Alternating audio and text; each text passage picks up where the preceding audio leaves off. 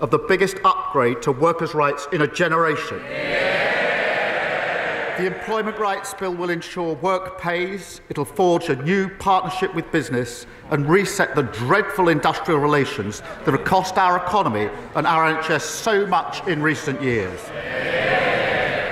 We are also preparing for the International Investment Summit next week, bringing hundreds of global CEOs to the UK and unlocking billions of pounds in investment. Mr. Speaker, this morning I had meetings with ministerial colleagues and others. In addition to my duties in this House, I shall have further such meetings later today.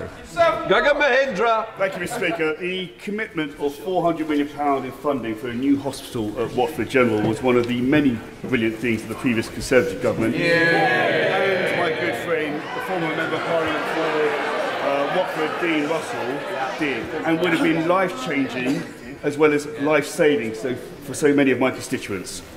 Why is the Prime Minister cancelling this funding commitment and spending billions of pounds giving pay rises to train drivers instead? Prime Minister. Because the promise of 40 new hospitals didn't involve 40, didn't involve hospitals, they weren't new and they weren't funded.